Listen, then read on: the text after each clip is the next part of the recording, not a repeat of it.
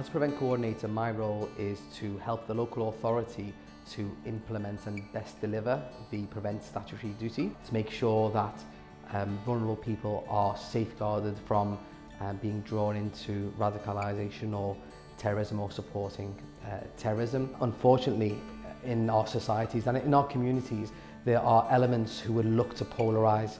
There are elements who are looking to sow disharmony and cause discord. My team and I are able to work daily to safeguard members of our community who are most vulnerable to radicalisation. We're really assessing the vulnerabilities and what's causing these people to be drawn into radicalising influences. The mentoring process works by the panel having looked at the vulnerabilities of these individuals, the reasons why they are being drawn into extremist narratives and radicalisation, and help deal with these. And then based on that, we'll have the support package, including the mentors, and then there will be a monthly panel where these individuals' cases are discussed, and we would like to see at every panel a reduction in vulnerabilities.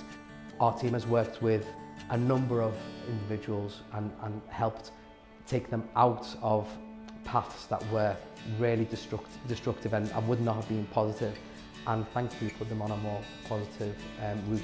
So yeah, we're really pleased to be able to make an impact and a difference on that daily.